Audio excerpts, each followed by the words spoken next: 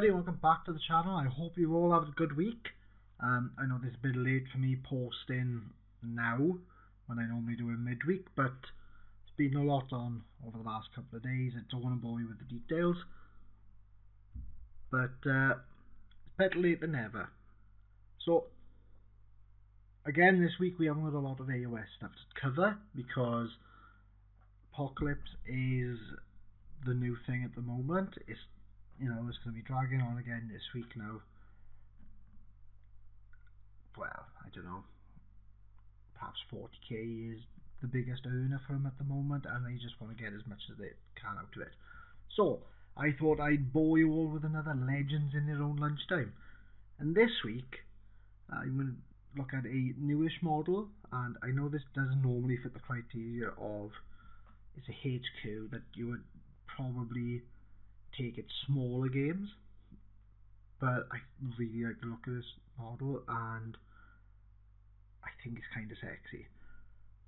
And without further ado, let's just get into it.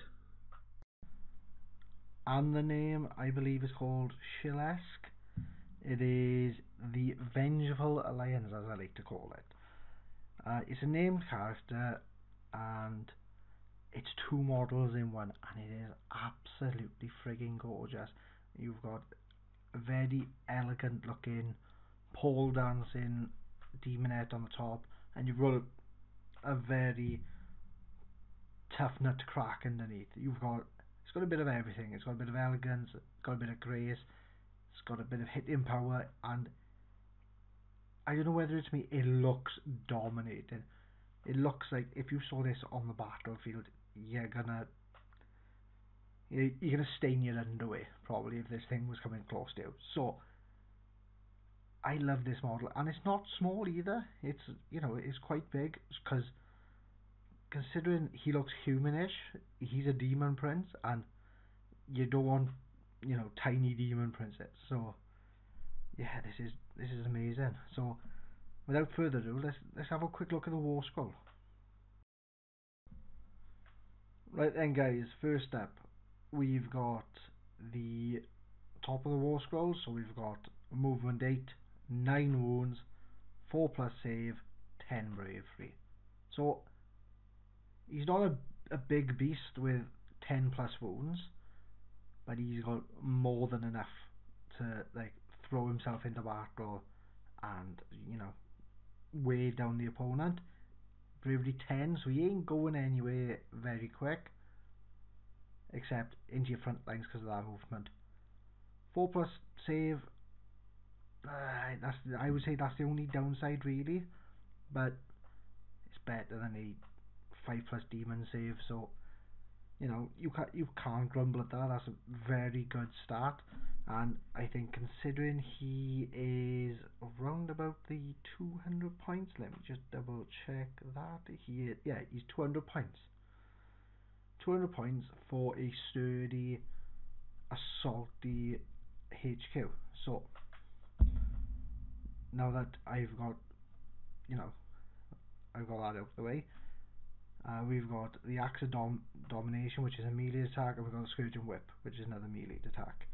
So the Axe, we've got its 2-inch range, 4 attacks, 4+ hit, 3+ the wound, -2 to rend, D3 damage.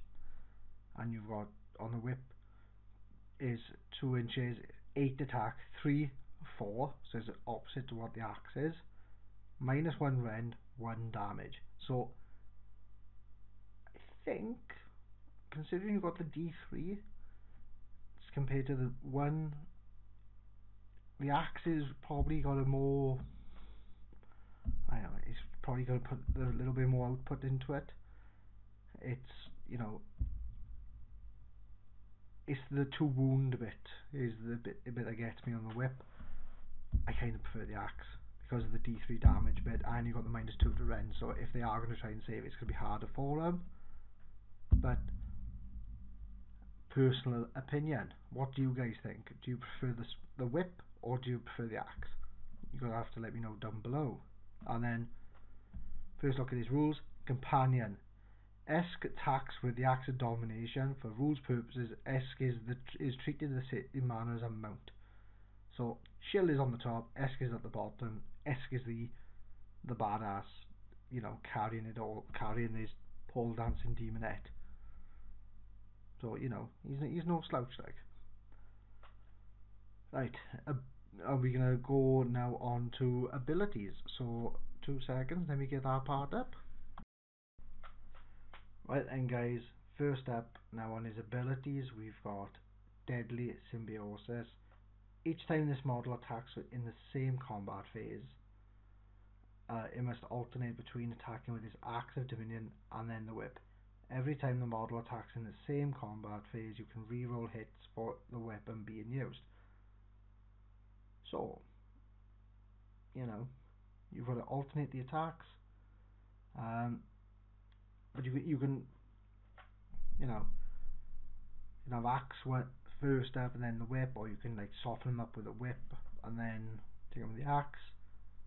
It's good because you can put them into a situation and then you can use each weapon for different purposes, whether you want to like take out a multi-wound first and then way down the chaff, or go into the chaff, take down some of the stragglers and then cut the head off the dragon. So it's up to you.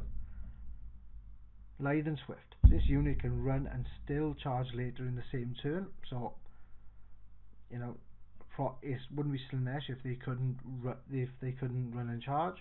So I like that that's transferred over to the Demon Prince. So he's not going to get left behind behind the Demonettes. And then we've got his command ability, which is called Regal Authority. In addition, you can use the command ability at the start of the battle shock phase if this model is your general and is on the battlefield. If you do so, until the end of that phase, you do not need to take battle shock tests for friendly chaos Syll'Eske units that are wholly within 18 inches of this model. That's quite a big range, or quite a big model. So yeah, if you've taken a bit of a beating that time, you could chuck down that. You can use that ability, chuck down those command points, and then this is amazing. It's that's quite a good field. You could if you've spread your army out too wide, it's not going to be helpful. But if you manage your positioning, this could keep a good chunk of your units in the fight. So I like that. That's really good. And guys, I have promised I'm gonna do a Syll'Eske list, and I'm working on it, but I'm really torn between this and the mirror. So it is coming up in the future. I'm going to update that making a Syll'Eske list, and I'm going to be updating the golden one. And it's this kind of guy that makes it hard, because you want to put all the goodness in, because he has got a lot of goodness in him, and he's no slouch. He's keeping up with your fast troops. He's keeping them in the fight. But my girls with the mirror, they're gonna like unbind spell. So it you can mix and match depending on your area's gaming style, what the meta is really. But I don't know, I feel he's got a little bit more. He's got a little bit more going for him than the mirror. It's just I like the look of the mirror. But I digress. That's not what we're not debating here. We're looking at a war scroll. So that's not all. Let's go on to the magic part. Right then, guys, we're going on to the magic phase, which we all know Arcane Bolt and Mystic Shield. We all know that he can attempt to cast one spell in the hero phase and attempt to unbind one enemy spell.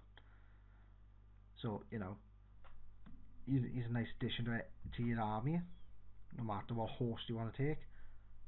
But the thing I like as well is, not only is he charging into your lines and he's going to hurt your line, he can hurt your captain as well, so he can upset your game plan.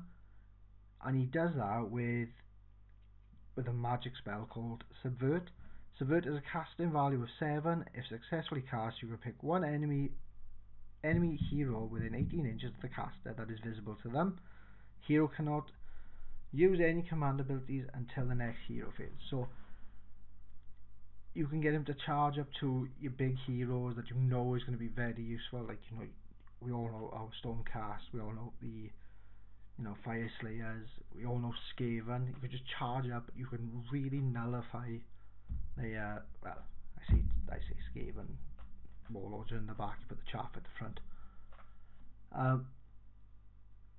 You can really nullify the buffs that they're going to get on their next phase. So if they've taken a hit, thinking that they are going to come back, buff up their units and then hit harder. If you've done this successfully, you've nullified that. You've subverted their expectations on that game. You've stopped their battle plan basically, and they've got to try and rally quickly to sort out something new. I like it. And like I said, this guy's an absolute legend. He's an absolute hero. I put this guy up with the Loon King. He's that much of a legend. I think he's an amazing model. Crazy rules as well for HQ, and 200 points. It's not that bad. It's really not that bad considering you got a 2-for-1. You know, it's really good. Even if you said like, if I took the guy, say that was 120, or if you could just say I want to take the demon head, that's 80. You know, you're getting your money's worth by if you want to split it up. I know you can't in game, but I'm just saying, trying to be pedantic, right? But he is a unit. He is, he's going to charge at your line. He's got no fear that he's not going to wipe out your unit. And if he's got demon heads backing him up, God help him.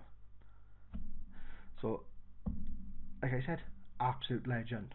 He is by far one of the best, I think, and especially for 200 points. You've got to take him really. I don't know what much more to say, except what do you guys think? Do you actually like his model? Do you think I'm looking too much into it because it's a bubble that we're looking at it in? Is it something you wouldn't use, and why wouldn't you use it, or do you prefer another model over it? Let me know. Right then, lads and lasses, that's the end of the video. Thank you for bearing with me on this one. Just wanted to go over another amazing model that's in the AOS range. And like I said, do you agree with me? Do you absolutely love this model like I do? And when the Syll'Eske army is being built, would you include this, or like I said, do you prefer another model? Do you see that has more uses? Because I see this guy as a utility unit. Perhaps others wouldn't. So let me know. And I just want to say thank you again for watching the video. Thank you again for watching all my videos. It means so much to me and Griff and Barry and when you watch. We are slowly getting names in for the upcoming Blood Bowl League that we're doing, so you will be seeing more of that in September once we sort it out. I will be rocking the halflings, and I believe Griff could be he's stuck between his goblins and his wood elves, I believe, but that's neither here nor there. You will find out more about that in the weeks to come. The show has a PayPal account, so the link is down below. You can follow us on Instagram, you can follow us on Twitter. We're not on Facebook yet because I'm still arguing with Zuckerberg because he's a tosser. Because for some reason his bots have said to me I'm a bot, and don't believe me that I'm not. But there you go, can't win them all. Like I said, we've got a link down below, and yeah, we got a Teespring account, so head on over to Teespring, and you should be able to find our storefront there. So we have some noob wear, and yeah, that's it. Thank you for staying with me. please comment, like and subscribe, and I shall see you in the next video. Enjoy everybody.